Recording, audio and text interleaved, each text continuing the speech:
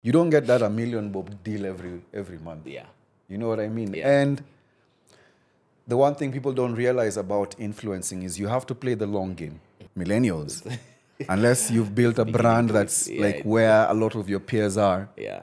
you're not You're gonna missing be, out. you're not gonna be struggling and fighting with Gen Zs for gigs. Yeah. Yeah, They're hungry. they're hungrier. They're doing more than you. They're charging less sometimes. You think you have experience? Yeah. They've been on this platform 10 years, so I'll charge you for 10 years. Yeah. Nobody cares, bro. Nobody cares. But me, the babes I talk to, Empowered. they're empowered women. They can afford their own I drinks. saw a tweet. I saw a tweet the other day. That you don't go out with Nairobi babes. They'll get you drunk and then take you home in their Mazda.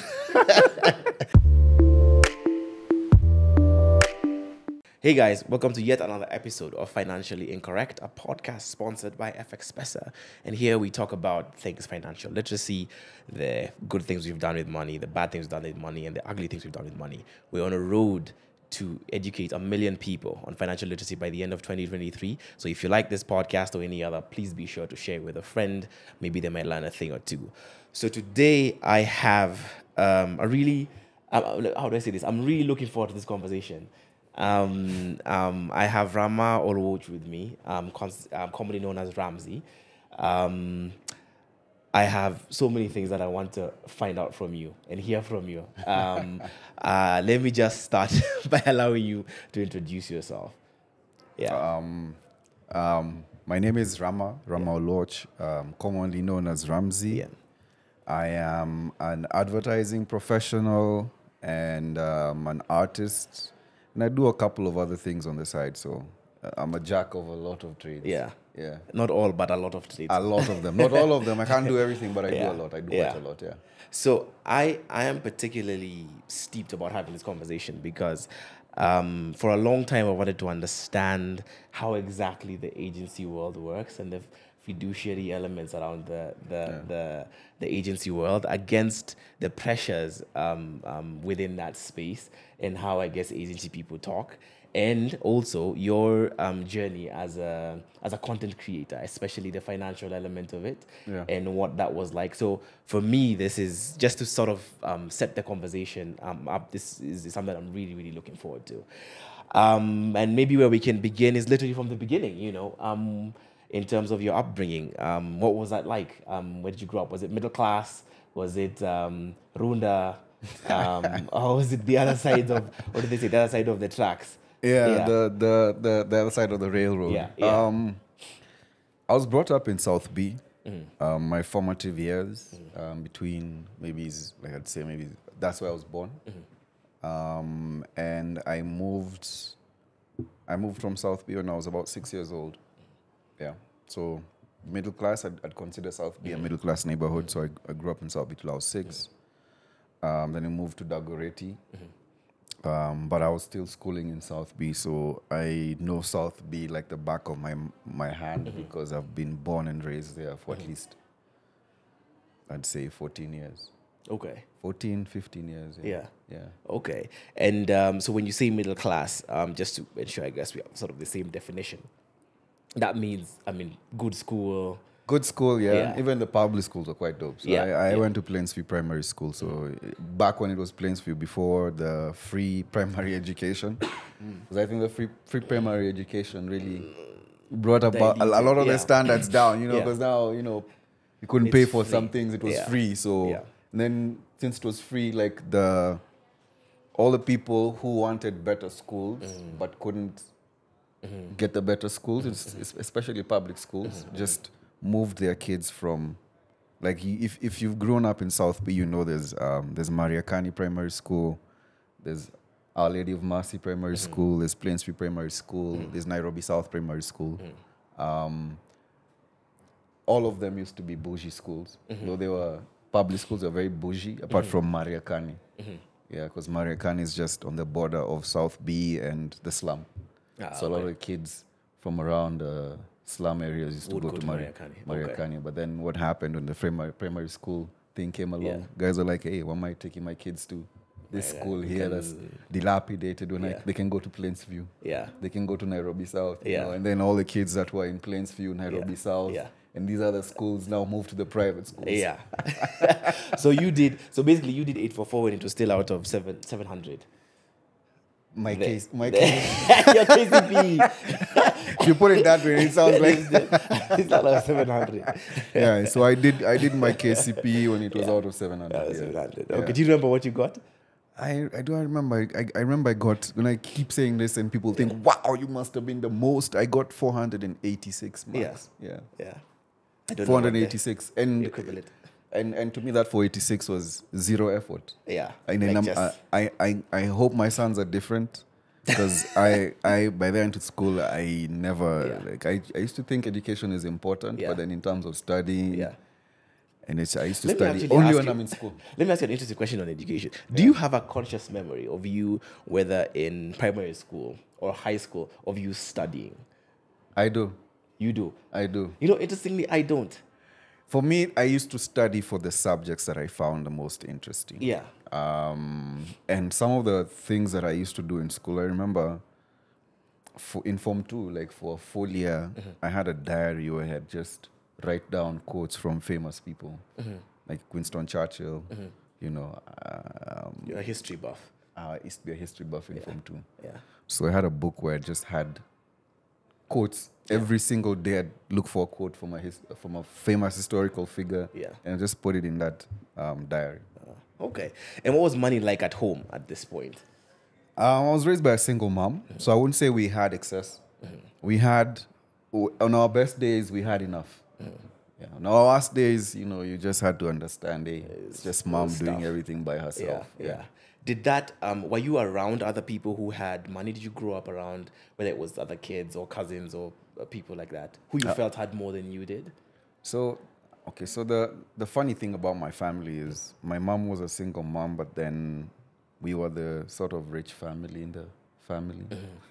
You were the cousins. My mom was that rich. My mom was that rich auntie, but since she was juggling everything by herself, you know, we really didn't feel the rich auntie vibe, but you could tell, like, with subtle hints, like, you know, these guys, they're schooling in South B, you know, they get allowances and they go to school, you know.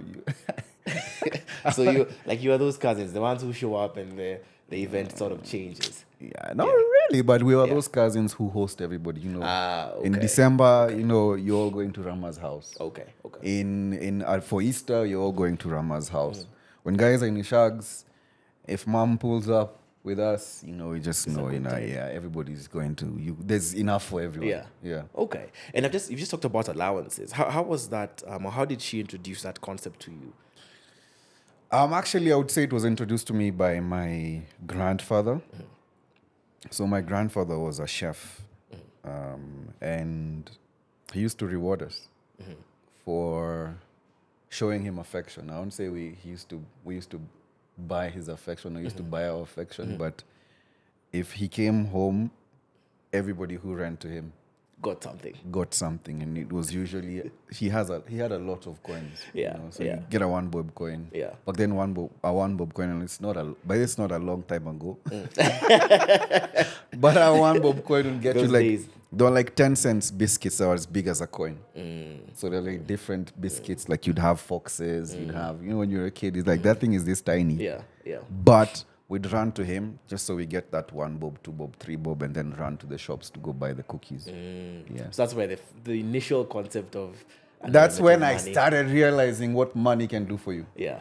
Because he introduced me to money. And I always knew, you know, you have to do things for money. It just doesn't fall off the sky. It doesn't grow on trees. You know, you either have to work for money, or someone has to love you enough to give you the money. Yeah. Okay. Yeah. And how do you then get into, I guess, maybe just for the journey perspective. So after high school, or what high school do you go to, and what's the journey after high school into tertiary education? So I went to public schools when public schools were really dope. And then unfortunately, when primary school education became free, we were part of the first group. I think we were part of the first group of guys, because I think with the KCPE marks going from 700 to 500, I think it was part of the structure. So for them to be free, they had to reduce the amount of subjects people do. So in primary school, things like agriculture and I think home science were knocked off the syllabus. Yeah. Just when we were leaving, and then when we got into high school, things like art and design for schools that weren't really performing good in some of the subject areas, they're being removed and put into like different. So you had schools that are known for specific things, like I'll give an example. Like for example, if you want to play football professionally, if you're in Nairobi, it's Kamkunji. So if you wanted to be a bowler for your career, you'd have to go through Kamkunji. In Kakamega, it was Kakamega High for rugby and football. Yeah. Same for I think changes, and Dagoretti High. If you really wanted to be play rugby, those are the schools that were known for that specific area of expertise. Expertise that said education. Yeah. And then there was other schools that were known for other things like science, art and design. Science fairs. Science fairs. The Right. schools that just used to scoop up everything. So I went to Parklands High School. Right now it's called Dr. Ribeiro. I went to Parklands High. I went to Plainsview Primary School in South B. And yeah, that was my journey. Just, here to here. there. Yeah. And thereafter, okay, so you finish high school. So I finished high school. Yeah, you're still. I'm assuming your or what happens with your allowance structure? Does it move from a So benevolent? So structure my allowance structure, because my mom was single, so Yeah. at her best we had enough. We didn't have excess. At Yeah. her best we had enough. Yeah. So because we had enough, my mom started taking up the responsibility of educating my cousins who are in Shags. So in high school, by the time I was in Form 2, it was just me, my sister. But then by the time I was in Form 2, we had like 3 other cousins living with us, and my mom was taking care of their school fees. So just to make sure everybody has at least a level start. Yeah. That's what happened. So Yeah. it got tougher for me. Had to understand that sacrifices have to be made. These are cousins. Yeah. And so I started being entrepreneurial as early as class. I'd say class 7. I was entrepreneurial in class 7. What were you selling or? So in primary school, if you remember, guys used to have the mathematical sets, The Oxfords. the Oxfords Yes, and the yes. coffers. Yes. Some people used to have double-decker sets. Yes. Remember? Yes, With yes, the carpet yes, at the yes, bottom. yes. Then you had a section Yeah. for pens, Yeah. and then you had another one just Yeah. for pencils. There's some producers here who don't know what they're talking about. Some Gen Z producers here who don't know what they're talking about. So yeah. those sets, guys, because I used to make them. Yeah. And I had mine. You'd put a tape at between the top Yeah. and the bottom. Yeah. And then you'd open it, you'd put a carpet, Yeah. top, bottom, and then you'd be like, okay, it looks nice, but another time is when the Nganyas had just come through, the Matatu culture. So there was a lot of stickers. That Ogopa DJ's logo, then the Bad Boy logo. Yeah. So I used to draw those things. Fubu, I used to draw that stuff. And then put a sellotape on top of it and sell it as a sticker. So a lot of the classmates I had used to sell them for 5 bob. They'd buy stickers from me. I went from drawing them by hand to now tracing. So I had I don't know if it's called Manila paper, but there's that luminous paper. Not tracing paper. No. There's luminous paper. I think it's called Manila. Yeah, it's the Manila. But Manila is different. Manila used to is be like used to be the one for charts. Yeah. There's another one that's yeah. it was a highlight paper. It was white at the back, and you'd have luminous green, luminous pink. I don't know what the name is, but it's I used to buy those. So what I would do is I would cut out names, I would cut out logos and put either green on top of orange or orange on top of green, and then put the large giant sellotape, and then cut around the writings, and I'd sell those as stickers. So I used to maybe make on a week in class 7, I was making anything between 50 bob to 100 bob per week in my entire class 7. And that's how I also learned a bit of responsibility, because when I got to class 8, the type of clothes I was getting, the type of shoes I was getting from my mom weren't cool enough. You're like, it's not. It's I'm not like, it. nah. That's why I saving money to thrift. Yeah. So in class 8, when guys would come in for Saturday classes, I'd always be one of the freshest kids. And nobody knows buying some of those clothes for myself because what my mom could get was just not my style. You know? So you're using your Sticker money to basically get you fresh and my clean, fresh essentially. stuff. Yeah. I when I got to class 8, some of my classmates, I realized some of my classmates used to live in Upper Hill. So Upper Hill and South B is not that far, and they used to walk to town. So on days when I didn't have to go home with my sister from school, I just used to save that fare and just walk to town and then connect home. Yeah. Okay, so you're finding different ways of being able to Yeah. save as much So those, money you as know, you like can. ways to save money, because I think it taught me a lot of financial management and also a lot of saving, because a lot of us really spend money on a lot of unnecessary things. Yeah. Like you drive to places you can walk. Yeah. You know, you do the most for when the you most. don't I really mean, need just to. to say, you know, I have a car, or like to feel like I have status. And that's something that I've noticed even now in my adulthood. There's habits I had when I was younger that I don't really carry anymore. Like I was telling my workmate today in the morning, like, you know, I feel like I should be driving more. I should be using public transport more, because where I live is just next to the bus stop, but I Uber every single day to work and back. And one of my reasons for Ubering was I told myself when I was coming back to Nairobi, hey, you have the option of buying a car and living in an empty house, or furnishing your entire house and Ubering to work. And I chose the latter.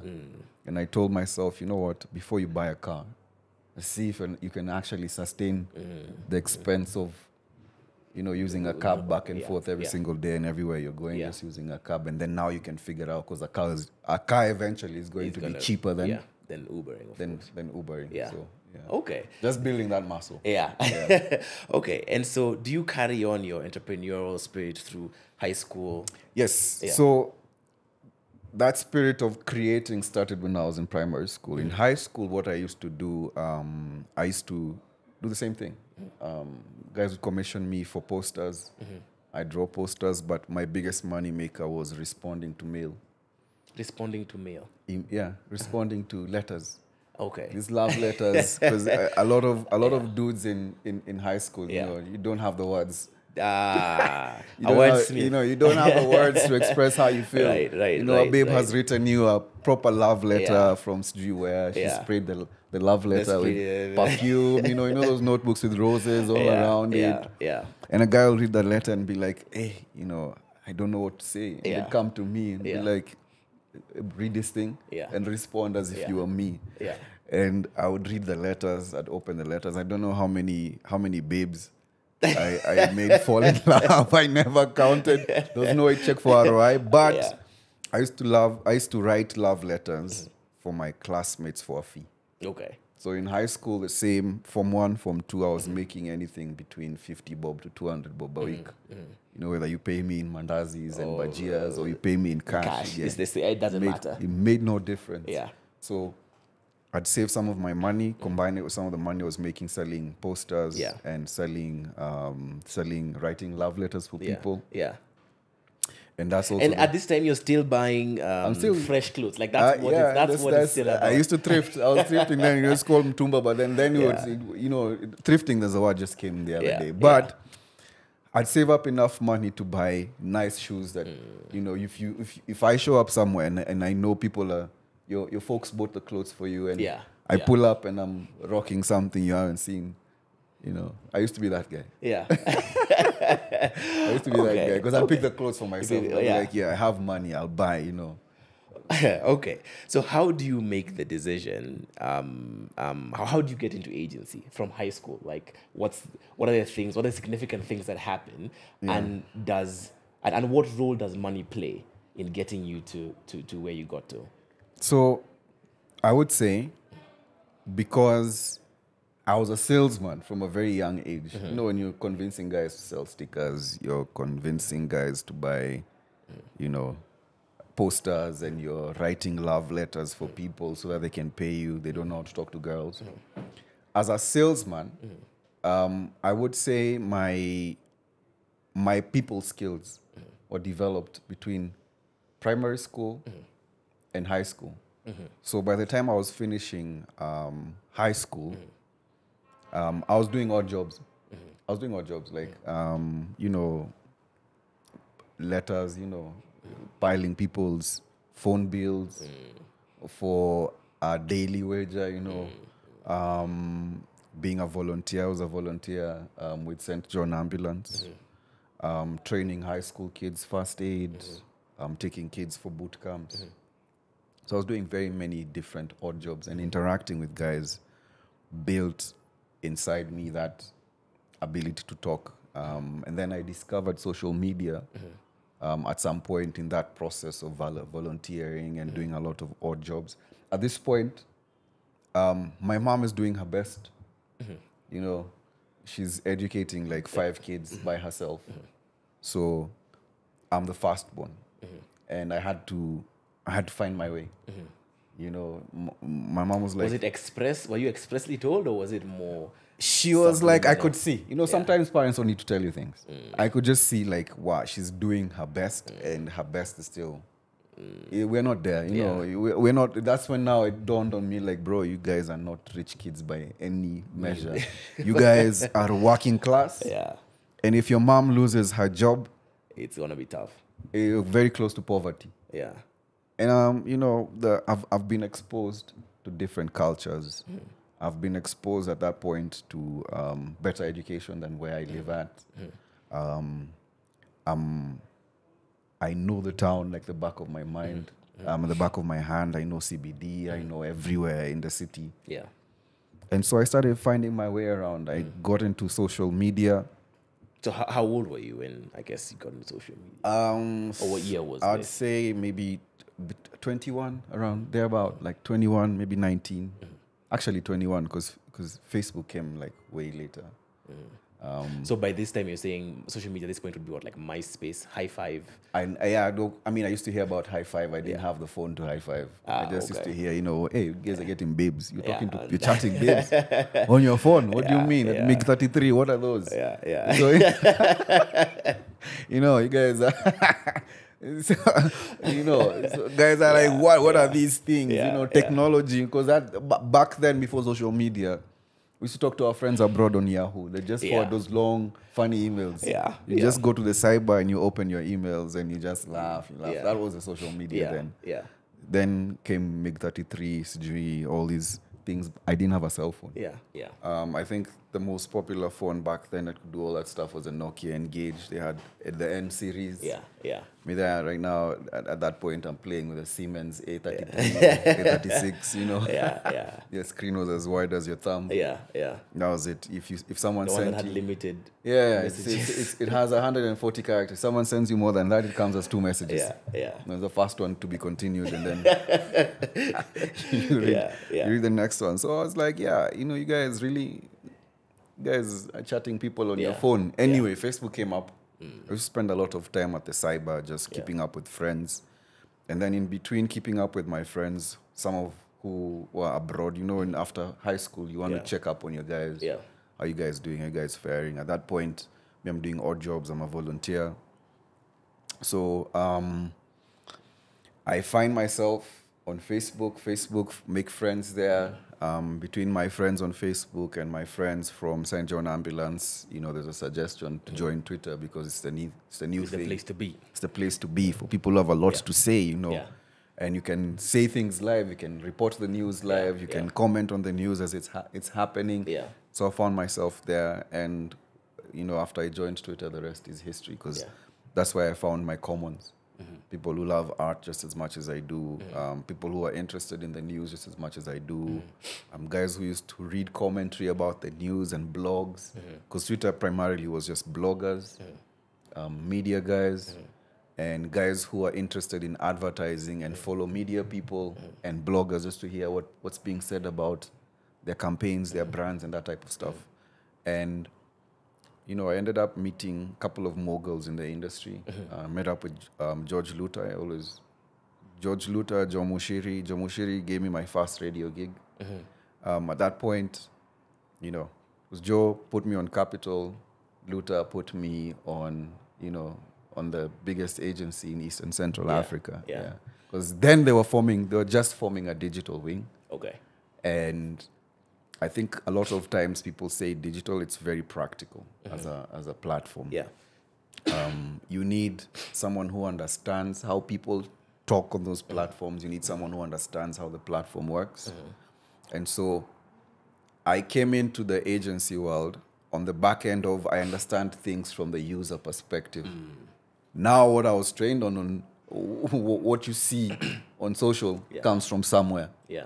And so my whole journey through advertising was like now reverse engineering what we see the big brands saying. How do we get to that street? Yeah. How do we get to that Facebook post? There's a whole strategy behind that. There's a whole, you know, personas being like it's a complex world in advertising. So, you know, with my enthusiasm, and I was very interested in advertising it from a very young age.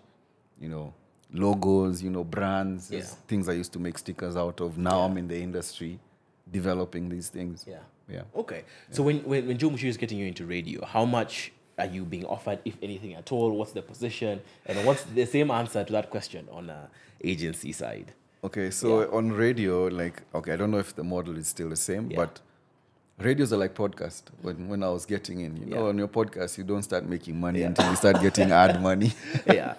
So you could be here for 2 years, and you're just if you're not picking up, it's not rolling over into a bigger thing.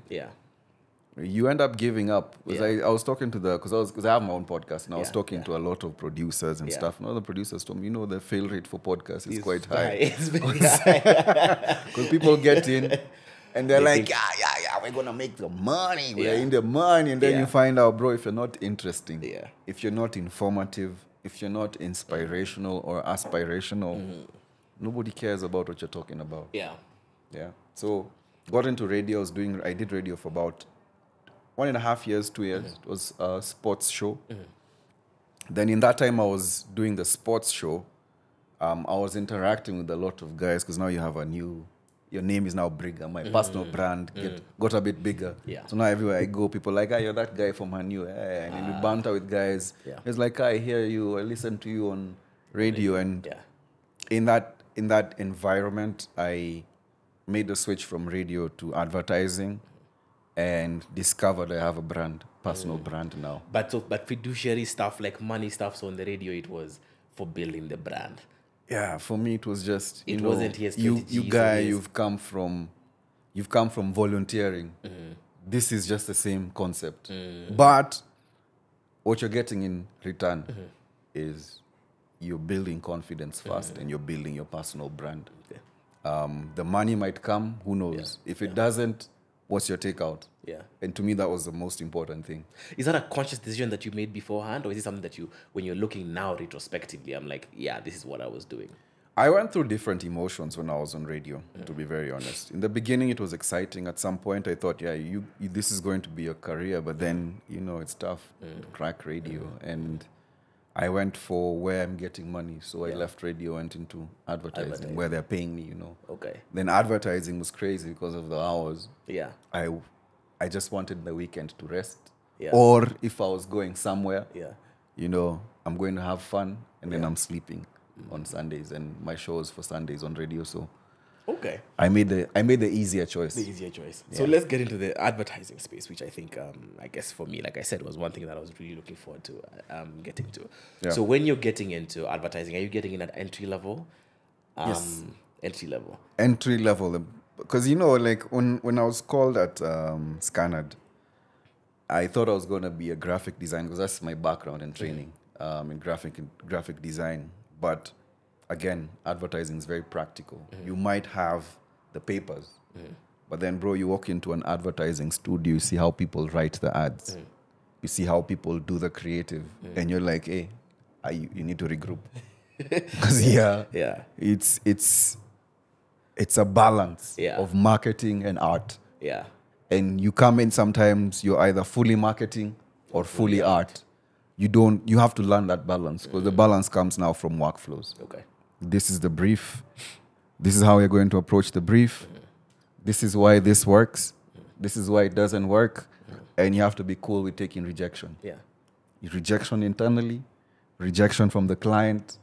If you have to redo the same thing 3-4 times, then that's what it takes. Yeah. And that's what the consumers resonate with, and you have to do it. Yeah. Yeah. So entry level, how much at that time are people being?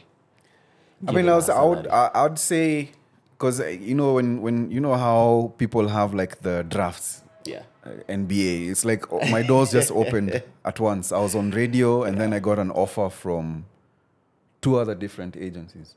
Oh, at the same time? Yeah, at the same time. Yeah. One was a creative director role, because that person had seen the potential I have in terms of, but I'd never done creative direction before.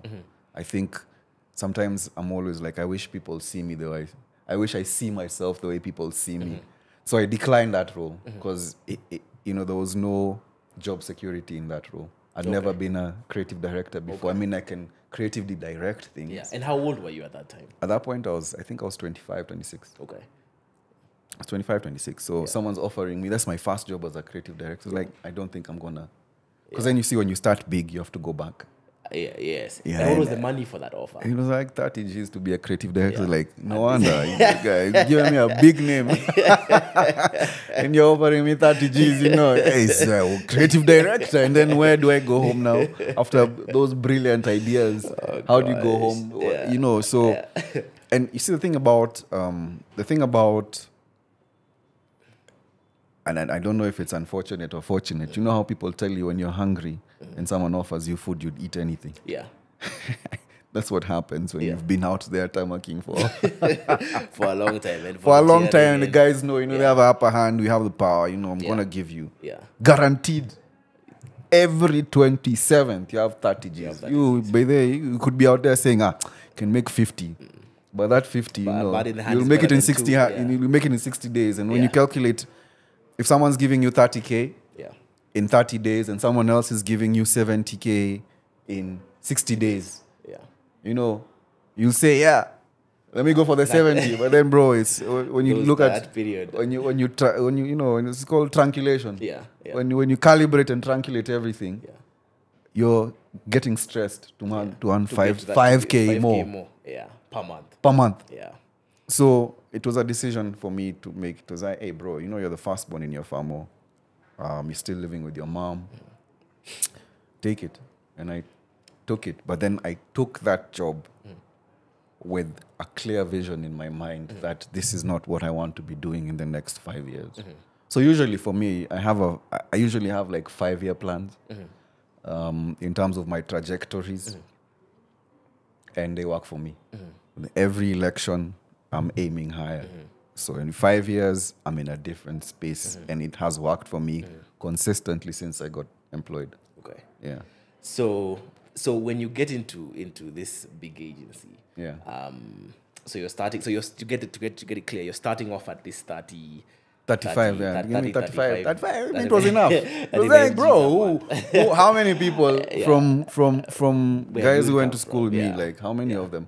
I remember at this point, I've only done graphic design. Yeah. I want to do multimedia, a multimedia course. I get into film, maybe get into animation. Yeah. At this point, I'm just thinking, how do I get the pressure off my mom's neck? Yeah.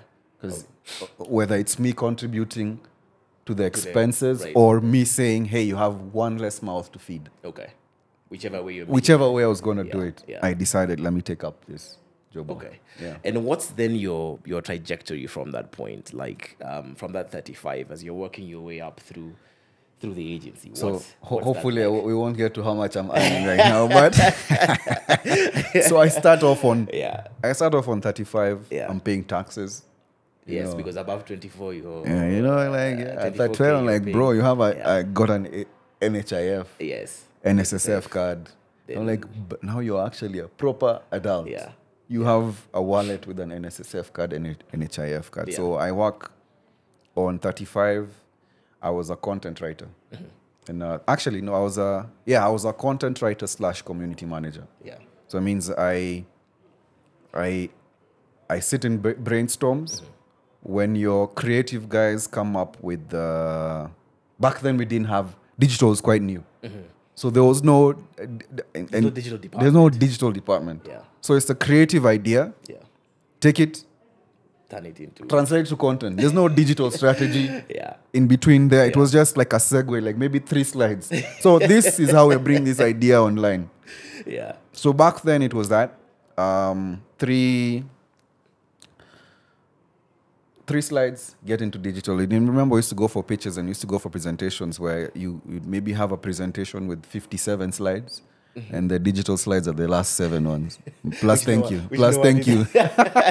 Which no one is paying attention to. What is this thing? Why should I be on Facebook? You know, it used to be in meetings where the old geezers used to ask, you know, why should I be on social media? What am I getting out of it? Yeah. You know, what's the reason? People still ask that question. Yeah. Till now. Yeah, that's true. You know, and you look at some brands like, I think if you understand your target audience and you understand your customer base, there's just things you cannot afford to be out of. Yeah. So the brands that picked the digital early enough when it was a new thing, if you look at where they are right now, they're the biggest brands online. And when other brands were asking, why do I need to be here? They got left behind. Yeah. And this is when they're trying to catch up now. Okay, so entry level. And then they're still very cautious about it. Well, what do I put in? How much investment do I need? This thing should be free. Yeah. It should be cheap. I'm like, bro, you are in people's pockets. Yeah. Why should you be cheap when someone is just... I can just pull out my pocket, open an app and see you. Why should it be cheap for you to be that close to people? It's your customer, yeah. Yeah, so that's what happened. So at that point, I come in, I'm on 35K, and I write amazing content. That was when you're starting out, there was no RTCG algorithms. Yeah. So we used to do for some brands like up to 5 pieces of content in a day, and you work on a calendar for a full month. Yeah. So you're By producing, the time you are done, yeah, I'm telling you, you've exhausted all your brain cells. yeah, it's like 150 pieces. Because you have to say the content. same things in different ways. You know, like if you have brand pillars, if you have a brand, and your brand has like maybe 5 pillars. Yeah. It's those 5 things you're It's communicating. those 5 things you're over and over again. communicating. So if I have to communicate 5 things every day and then do it for 30 days, you can different imagine ways. the volume of content, even getting approval for some of those things. Because then I send it to you, just, wow, where do I start? How do I give the changes? How do I give feedback for that much content? Yeah. And so there was not a lot of regulation. There was not a lot of algorithms to determine what's best practice. Yeah. There was no history to see, okay, if you do this, this is how things work. Yeah. And so I had to develop a lot of that as I go along. And I became very good at, people studying, interpreting data, and all that. And after a year, I began doing strategy for digital. And so I was like, hey, bro, okay, fine. You have a brilliant creative idea. But I think for this platform, these are the demographics. These are the psychographics. This is the research we have from Google. And I think we need to put more thought into what we communicate. So I'm in-house. I've learned creative strategy because I'm You're doing it. brand strategy. I'm hanging out with a lot of marketers. Yeah. Every single one of my clients is a marketer. Yeah. They've done it for years. Yeah.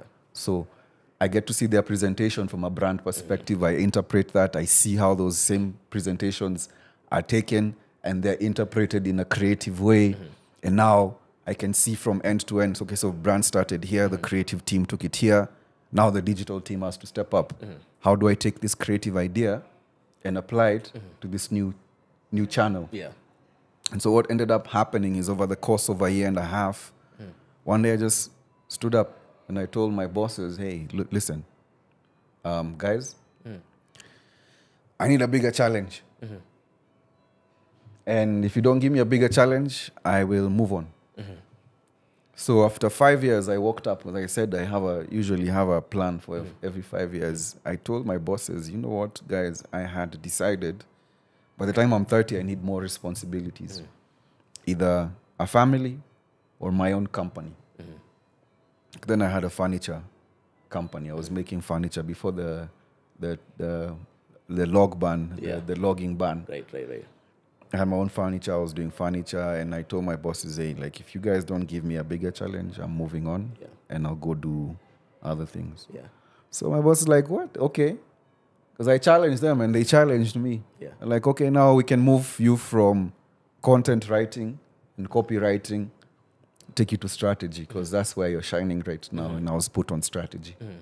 And I had a bump on strategy. I had a significant bump in Salo. But you've still not told us. You've let us at the 35K. So from 35, so me, what I told HR, if you're moving me from content writing to strat, back then 100 Gs was like a lot. You know, with 100 Gs, I could move out. Yeah. I can furnish my digs because I was getting a lot of side gigs, influencer gigs on the side as well. So I had a main hustle, which was advertising, and I was getting a lot of influencer gigs on the side because I was part of the first group of guys to be actually influencers in the country. Yeah. So I moved on. They gave me an offer. I got an offer from somebody who wanted to poach me. They gave me 100 Gs plus tax. I moved to HR with the offer letter. I was like, this is what I'm being given. And I think it's good enough. They're giving me more responsibilities. I'm exercising more. I'm applying a lot of the knowledge that I've learned while I've been working here, because there's a lot of training. We were working on big brands. So I understood a lot of things and how a lot of things work. And digital was quite new then. We didn't even have courses set up just to certify that this guy knows what he's doing. Talking about, yeah. So I took the offer letter to them. They matched it. They were like, okay, so how much do you want? And I told them, right now I'm on 35. Yeah. The tax rate is 35%, right? Yeah. Me, I want, after my taxes are deducted, I see 100,000 in my bank account. That's what I want to see. Not 99,000, 100. not 101,000. I just need 100 going flat on my account. Yeah. I'm a single man. Yeah. I'm like 27. I remember back then I was like 28, 29. I'm like, I mean, this is new. Never in my wildest thought would I imagine that, you know, and this is something that used to happen a lot when we were just recruited into agency, when digital agencies were being set up. I remember we're like a zoo. The creatives used to pass where we're seated as a digital team, and they just come and marvel, like they stand behind us like, why people come see these guys? These guys are getting paid to Facebook and tweet. what is this madness? You know? Yeah. And I just feel like a spectacle because it was so new. It was something that hadn't been done before, and I was the front end. It was just social media. Now you have so many facets and different areas and disciplines of digital. It's crazy.